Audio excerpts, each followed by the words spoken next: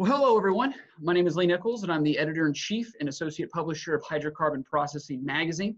And I'd like to welcome all of you to Hydrocarbon Processing's Refined View. So many of you might be asking, what is Refined View? Well, within this segment, what we like to do is we like to sit down with an author of a recent hydrocarbon processing article, and we like to discuss the article's topic, as well as dive down into some of the technologies that are affecting the downstream processing industry. So joining me today is Carmen Garibi. She leads the cyber and digital security for Siemens Oil and Gas. So her article is titled Cybersecurity, Visibility, and Resilience, Keys to Protecting HSE and Margins in Operations. Now, this was featured in the cybersecurity section of Hydrocarbon Processing's February issue. Now, the article is up on the Hydrocarbon Processing site. You can view it. It is open access. You also will be receiving a link where it will take you directly to the article, and of course you can read that at your convenience. So first off, without further ado, joining us remotely by way of safe social distancing is Carmen. So Carmen, how are you today? Hi, Lee. I'm doing well. Thank you for having me. It's really great to share this space with you. Excellent, excellent. Now, before we dive down into your article, which is of great importance right now in the industry, can you just provide the viewers a little bit more about your role at Siemens, and then of course what your company's role is in cybersecurity in the oil and gas industry? Yeah, thank you. Yeah, so I'm lucky enough to work for Siemens Power and Gas, and I lead the cybersecurity solutions and services for our oil and gas vertical. So that entails helping our customers really bring about the security to their operational technology through a set of cybersecurity protection, detection, and response services.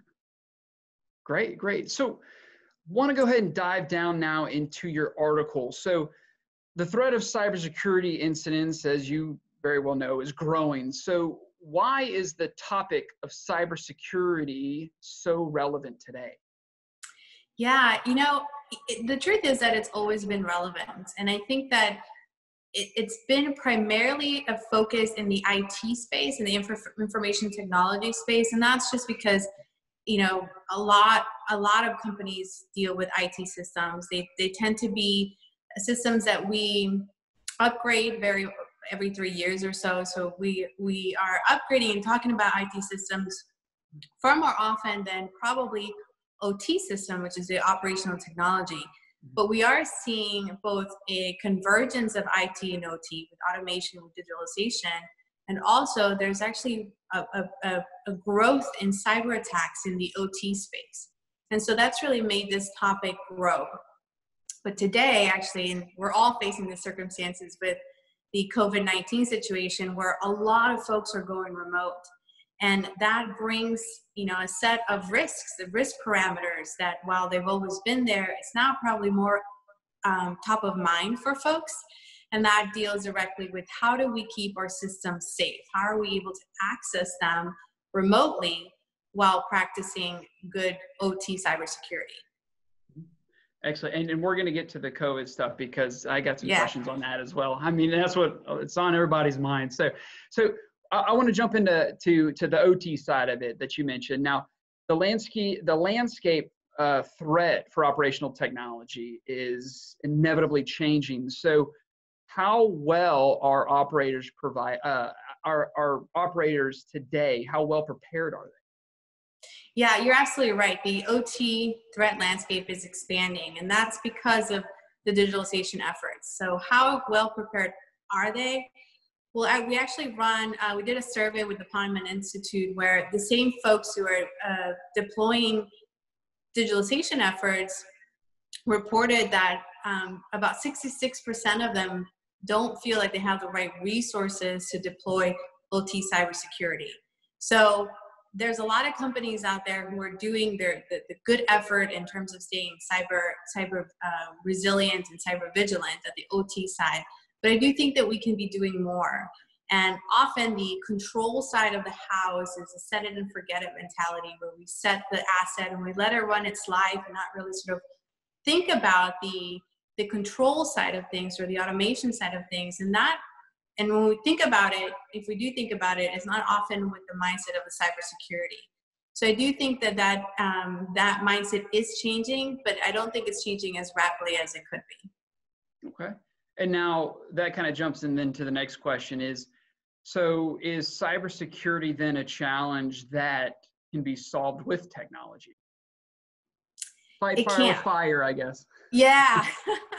It can most certainly be solved with technology, but I would say not only with technology. Okay. So a cybersecurity deployment at the OT level will definitely deploy some technologies. It'll definitely deploy more protective solutions to things to prevent an attack, things to detect, and obviously technology to respond.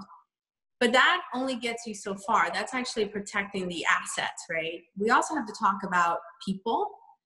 We also have to talk about training and the organization overall. So we can definitely fight it with technology, but we can also offer training to folks, right, on how do we remain cyber vigilant with our people and our enterprise. Mm-hmm. No, that's a great point. And so I want to jump back then to discussion of operators in general. So now this is probably going to be the most critical item that we're going to discuss today. And of course, that is, what are the steps that operators can take to safeguard against cybersecurity incidents? Yeah. So what we like to offer or offered up to people in terms of what to do, first and foremost, we have to be preventive about attacks. And that means that we actually have to deploy protection to our assets. So things like hardening, patch management, we patch our phones and our laptops every day. The same needs to be for our control systems and our assets, right? So this sort of good cyber hygiene needs to absolutely be there. And I think once we have that, then we follow it up with monitoring. So now we have the protected and the prevention side. Now we're monitoring for attacks, for incidents. And by monitoring, you're probably will end up identifying potential incidents. And then the next step becomes, how do we respond to an incident, right? How do we prevent it from getting so far down the operation to a potential shutdown, but we're actually able to react quickly and limit its effects. And then we circle that up with training and a cyber program for the organization so they know how to behave if an incident happens, right? How to prevent, how can we take personal responsibility that we don't touch the system or install things in the system that could potentially harm the system. So that's what we would recommend in terms of that process. But first and foremost, there has to be a focus on what we call cyber hygiene. Excellent. Perfect. Now, I do want to jump back because, of course, we have to address the current environment that we're in right now, where many professionals in the industry are working remotely. So the big question is how does this impact security in general? Now, to me, it seems like the current environment is pretty much ripe for cyber criminals to exploit vulnerabilities. Mm-hmm. It is because what's happening is that folks are forced to do remote connections, right? And what I see is that the risk is I guess I mentioned that it's more top of mind now, but it's a precursor to being remote, right? So where before there was a lot of digitalization efforts, and oftentimes cyber was a part of those digitalization, and our position as cyber should always be part of digitalization efforts. But now more than ever, folks are connecting, folks are accessing assets. They're diagnosing their assets remotely, and all that sort of, presents a new risk. It's a risk that's always been there, but for sure it's a bit more prevalent now and more relevant now because there's just an increase in connectivity. So yeah, it does present a unique situation because just the rush to remote access is greater now than ever before. And so is the risk of cybersecurity, right? Bad actors are out there knowing that folks are connecting remotely and definitely want to take advantage of that. And so for sure, we would recommend to put some practices in place to prevent bad actors from accessing systems and causing damage.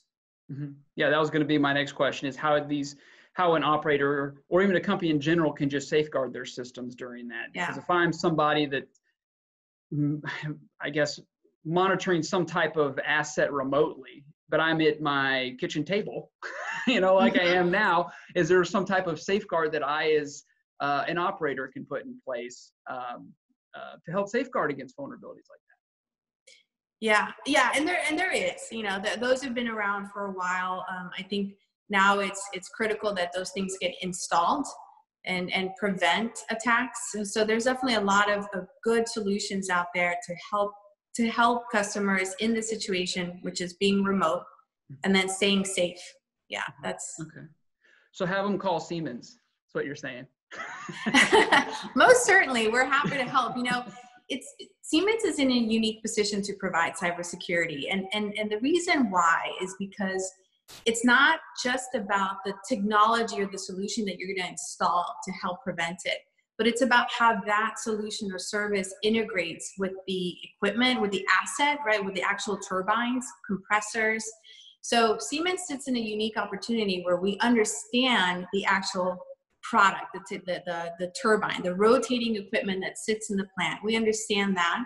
We also understand the cyber part of it and how those two need to be connected. And then on top of that, running an entire operation, we ourselves are becoming more digital every day. So we take these practices to heart.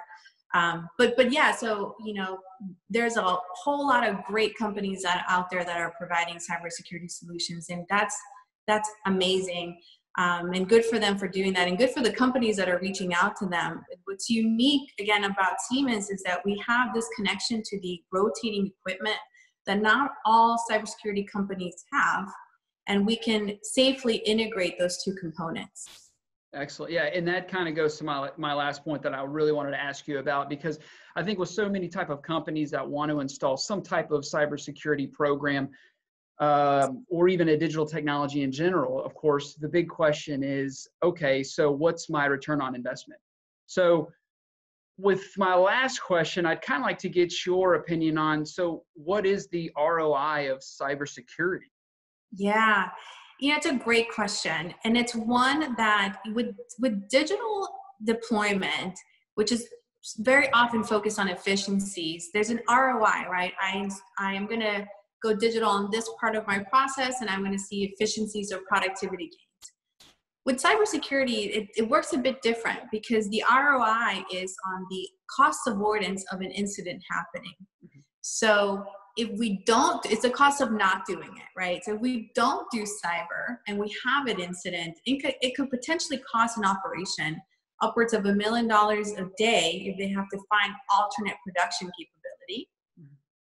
So the cost of being down as a result of a cyber incident is that. So I would say the return of investment is more of we got to look at cybersecurity more of a cost avoidance, right? And keeping our operations running. So it's the cost of being down for a day. The what if scenarios. Yeah. That can be a really bad rabbit hole to go down sometimes. So yeah, I've seen with cyber incidents and how much it can actually cost certain companies. It's sometimes astronomical, which I'm sure really you've seen is. in your work. Yeah. Yeah, it really is. And by that same token, the cost of cyber solutions is very inexpensive.